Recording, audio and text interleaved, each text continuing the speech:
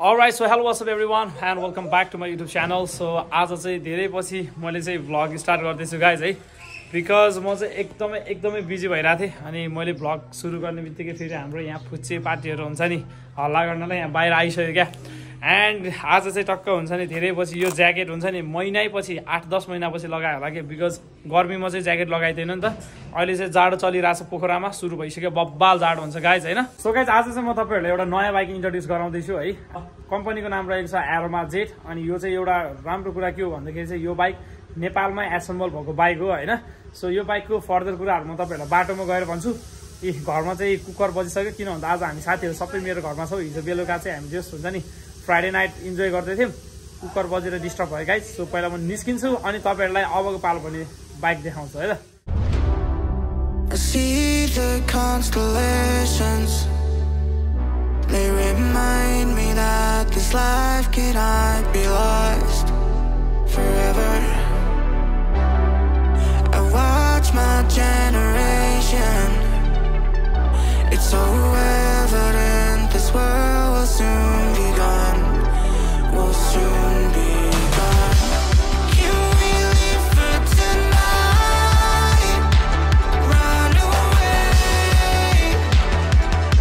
Let's run away, run away.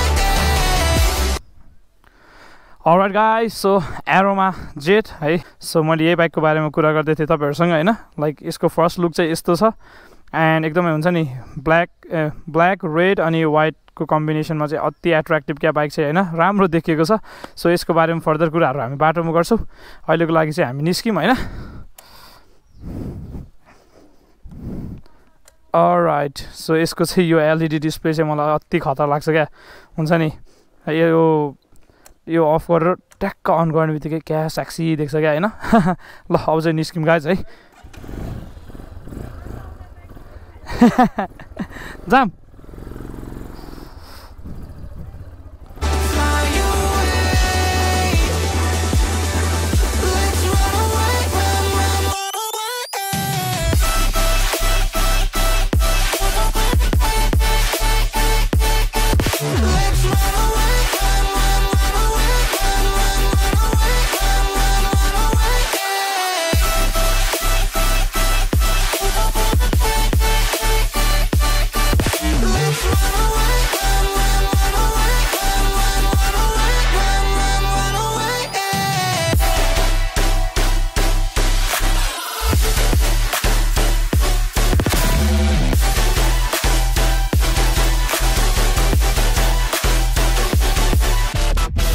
Alright, hello, what's up everyone and welcome to the another episode of Saugat-offic.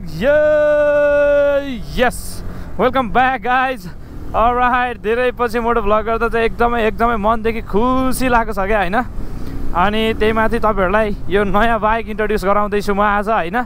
So यो bike चाहिँ यसको सबभन्दा राम्रो कुरा के लाग्यो भन्दा चाहिँ लाइक नेपालमा एसेम्बल गरेको बाइक हो क्या गाइज होइन। सो अब हुन्छ नि हामीले नेपालमा एसेम्बल अब बिस्तारै धेरै कम्पनीहरूले चाहिँ नेपालमै एसेम्बल गर्नेवाला छ, बट Aroma-Z-ले चाहिँ प्रडक्ट निकालिसकेको छ होइन।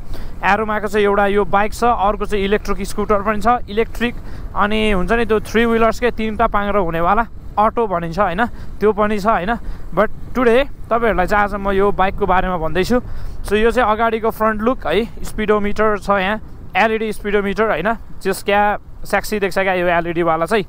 अनि यहाँ चाहिँ तपाईँहरूले जस हुन्छ नि हाम्रो स्पिड, त्यसपछि कति किलोमिटर चाहिँ बाइक गुडिरहेको छ एन्ड गियर होइन, आरपिएम, त्यसपछि चाहिँ फ्युल है। फ्युल चाहिँ मैले धेरै हालेको छैन, कम्पनीको बाइक हो नि त, रिभ्यू गर्न लिएर आएको, कहाँ धेरै तेल हाल्नु होइन। सो यहाँ चाहिँ फ्युल चाहिँ अब इन्ड देखिरहेछ होइन।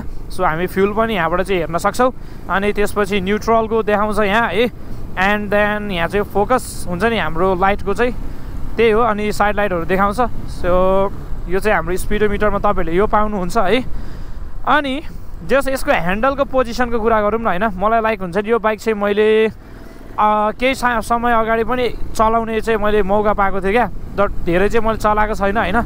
एन्ड बट यसलाई चलाउने बेलामा सुरुमा चाहिँ यसको कम्फर्ट फिल हुन्छ क्या, कम्फर्टेबल छ क्या यो बाइक हुन्छ नि। सिटको पोजिसन एन्ड देन यो ह्यान्डलको पोजिसन हुन्छ नि, शरीरलाई चाहिँ जति लङ टुर हामी गरे पनि नथाक्ने खालको पोजिसन छ क्या यसको चाहिँ, जो चाहिँ मलाई एकदमै मन परेको है। अनि सिट क्या कम्फर्टेबल छ नि गाइज, हुन्छ नि हामी त डट बाइक चलाएको बानी होइन, अब न्यारो हुन्छ नि त त्यसको सिट चाहिँ, यसको चाहिँ हुन्छ नि फ्ल्याट एन्ड सफ्ट क्या। ओ माई गड क्या मजाको सिट छ भने होइन। पछाडि म यसको पिलियन पनि बसेको थिएँ होइन, पछाडि बस्ने मान्छेलाई नि क्या हुन्छ नि त्यो फिलै नहुने क्या, त्यो नदुख्ने नथाक्नेवाला क्या। सो त्यो चाहिँ मलाई एकदमै राम्रो लाग्यो यसको होइन। अनि गाइज अर्को कुरा भने चाहिँ हुन्छ नि यसको लाइक यो चाहिँ 200cc को बाइक हो होइन। 200cc मा जुन पावर यो बाइकमा छ होइन, जुन पावर यसले जेनेरेट गर्छ त्यो चाहिँ दामी हो यार। 200cc मा क्या बबाल पावर फिल हुन्छ क्या यसको। एन्ड यसको चाहिँ गियर 5 गियरसम्म छ गाइज है, 5 गियरसम्म चाहिँ छ। अनि अर्को कुरा भनेको चाहिँ बाइक एकदमै स्मुथ छ क्या। मैले यसलाई अलिकति अफ रोडिङ पनि गरेको थिएँ, बाइक एकदम स्मुथ, नो भाइब्रेसन है, ह्यान्डलमा कुनै पनि भाइब्रेसन छैन। बेस्ट पार्ट भने यसको अझ फ्रन्ट सस्पेन्सन, ओ माइला यसको जुन अगाडिको सस्पेन्सन छ नि त्यो चाहिँ कडक यस्तो दामी छ, कस्तो अफ रोडिङमा पनि केही फिल हुँदैन क्या, हातमा चाहिँ हुन्छ नि त्यस्तो मजा छ क्या। अनि पछाडिको सस्पेन्सन पनि राम्रो छ यसको है। अब किन भन्दा यो ड्युल पर्पज बाइक हो, अफ रोडिङ पनि गर्न मिल्छ, अन रोडिङ पनि गर्न मिल्छ, त्यो भएर पनि हुन्छ नि यसको सस्पेन्सन चाहिँ अब बेस्ट हुनै पऱ्यो नि त अफ रोडिङको लागि होइन। त आज चाहिँ मर्निङमा बिहानै होइन यो एयरपोर्टको छेउमा जस यहाँ चाहिँ हुन्छ नि हेर्नु न क्या दामी छ नि त यसको एयरपोर्टको रिङ रोड, भाइब्स नै मजाले आउँछ। सो म यो बाइकलाई चाहिँ अलिकति अगाडि लगेर त्यहाँ राखेर तपाईँहरूले अझै यो बाइकको अरू फिचर्सहरूको बारेमा भन्छु है। पछि जस यसको माइलेज चाहिँ हुन्छ नि म माइलेज चेक गरेको भिडियो बनाउनेवाला छु होइन, प्रपर माइलेज चेक गरेर। त्यो भएको भएर माइलेजको बारेमा चाहिँ अब हुन्छ नि कम्पनीले जति भने पनि म आफै चेक गर्छु, अनि त्यसपछि चाहिँ यसको माइलेज कति दिँदो रहेछ तपाईँहरूको अगाडि सबै म देखाउँछु होइन। माइलेजको कुरा चाहिँ म अहिले गर्दिनँ, but bike is very comfortable guys है। एन्ड गाइज अब ह्यान्डल बारमा चाहिँ है तपाईँले चाहिँ राइट साइडमा चाहिँ अब यो सेल्फ, अनि त्यसपछि स्विच है इन्जिन अन अफको, लेफ्टमा चाहिँ तपाईँहरूलाई यो इन्डिकेटर, हर्न, अनि त्यसपछि हेडलाइटको फोकस, डिम होइन त्यही छ यसमा चाहिँ। एन्ड बाइक चाहिँ होइन क्या सर क्या होइन, साउन्ड पनि ठिक्कको छ होइन, लाइक त्यस्तो इरिटेटिङ साउन्ड होइन, लाउड साउन्ड होइन, जुन इन्टिरियर बाइकमा हुनुपर्ने साउन्ड छ होइन त्यो चाहिँ छ यसमा। माई गड मजा आयो यार, बाइक नि बबाल वाइल्ड कुद्छ नि फेरि।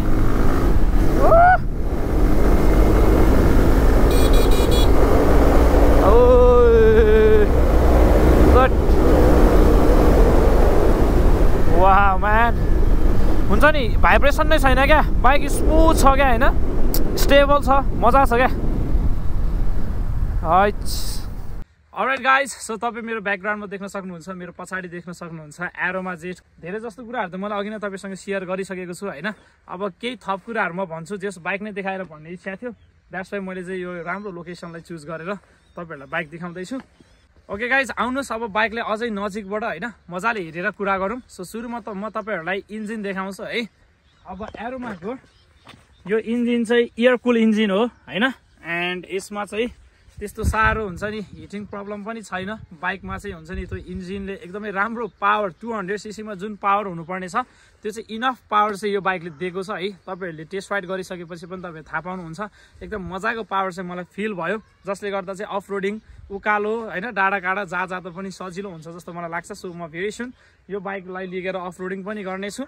अब आउनुहोस्, मैले यो चाहिँ हाम्रो हेडलाइट होइन, यो चाहिँ एलइडी हेडलाइट क्या एट्र्याक्टिभ देखिन्छ क्या।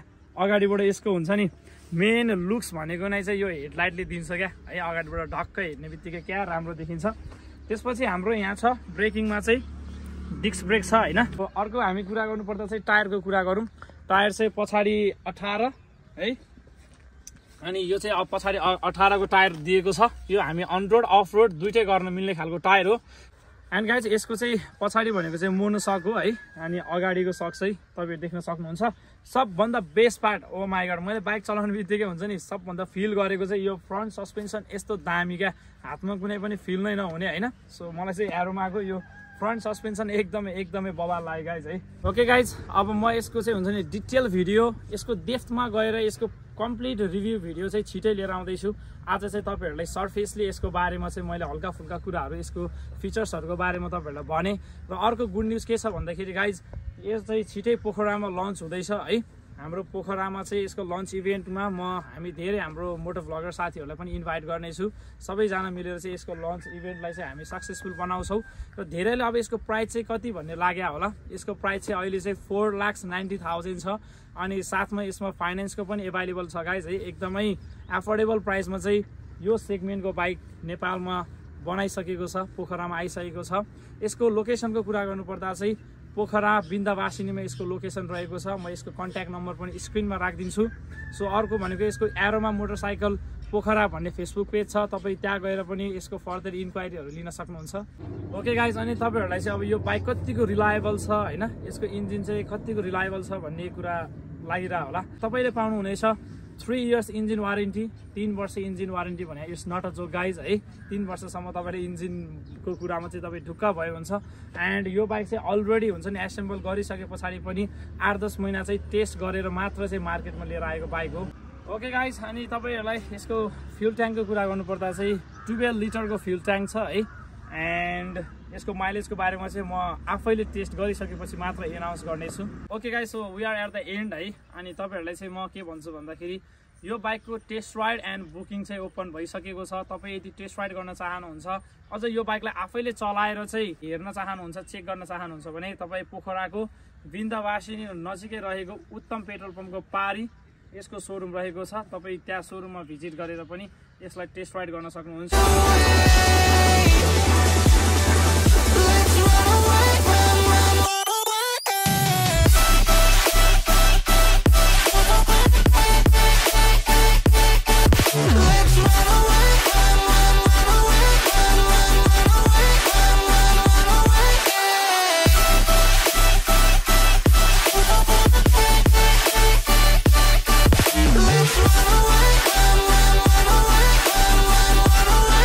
सो आज चाहिँ हामीले एरोमा-जेटको हुन्छ नि जस छोटो मिठो होइन सर्फेसली यसको फिचर्सहरूको बारेमा मैले तपाईँहरूलाई भने।